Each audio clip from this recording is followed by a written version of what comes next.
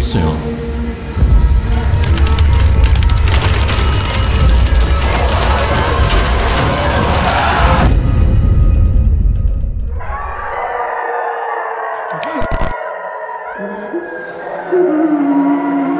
우리가 여기 얼마나 오랫동안 있었나?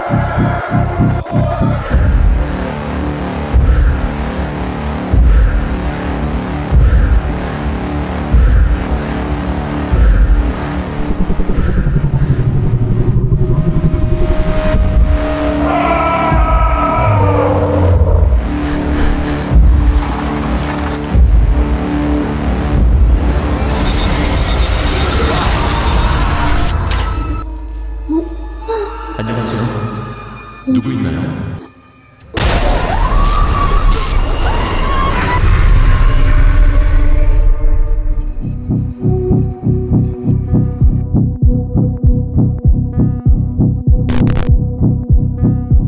So apologies in advance for any like cave-in anxiety nightmares that may have caused.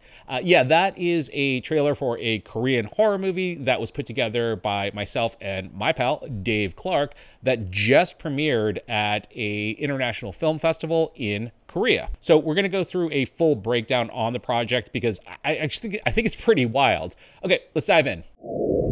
So probably the craziest part about this whole thing is that the production for this was done, I would say like 80% via text message. The whole thing started when Dave, who you might remember from his hybrid AI live action short film, Another, mentioned that he was going to the Bucheon International Fantastic Film Festival to be part of their AI conference. Dave mentioned that he was thinking about creating something to showcase there, and we literally just started working on it on the spot. And what's crazy is that was just a couple of days ago. I'll talk about how fast everything went in just a minute. Below Bonghwa is loosely based on the true story of two South Korean miners who got trapped in a cave-in and survived for 9 days, basically living off of coffee. You might remember that news story. I mean, I certainly do, namely because when I saw that headline, I thought to myself, I don't see a problem here.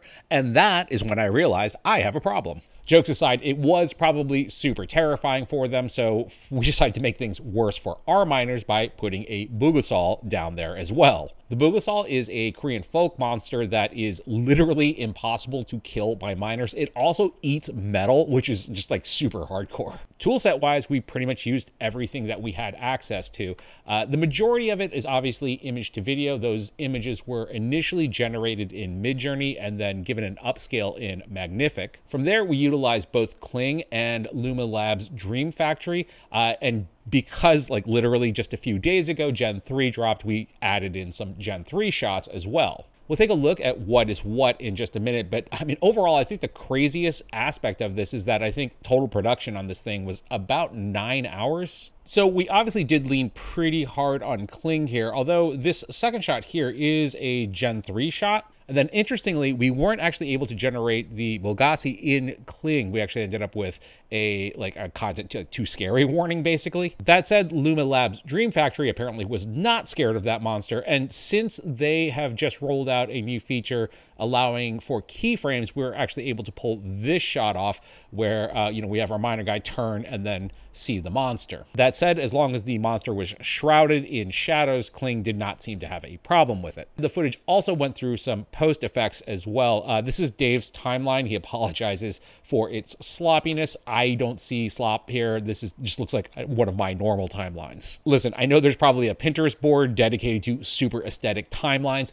Who has time for that? So first off, all of the footage was taken through Topaz for an upscale, where ironically it was cleaned up only to be then taken through Film Convert to add, grain and scratch to it. And then ultimately Dave popped some VHS distortion on there as well to give it that found footage look. Voices were done in 11 Labs utilizing the multilingual support. I'll tell you in a minute how we actually double checked that translation. And 11 Labs also handled a pretty good amount of the audio special effects.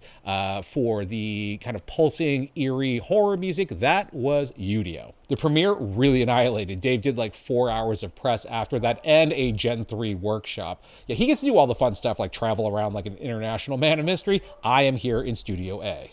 But below Bonghwa is already starting to get bites from a number of prominent producers. So I don't know, fingers crossed, maybe you'll see it as a little tile on one of the streaming services. Oh, and as far as the accuracy on the 11 Labs Korean translations, that was actually Dave's mom that served as our expert translator. And that's kind of the thing that ends up tickling me the most about all of this. This is an AI-generated Korean horror film that was created by two Americans, one half black and half Korean, the other half white and half Japanese. I'll let you figure out which one of us is which, utilizing software from China, Poland, the US, and Spain. I mean, there's always that thing about like cold, faceless AI, when in reality, it's people using tools created by other people all around the world. Ultimately, I do think that collaboration is the way forward for all of us. I mean, the tools move so quickly, and obviously subscription costs across all of them get very high. So let me know in the comments if you'd be interested in kind of a community hub.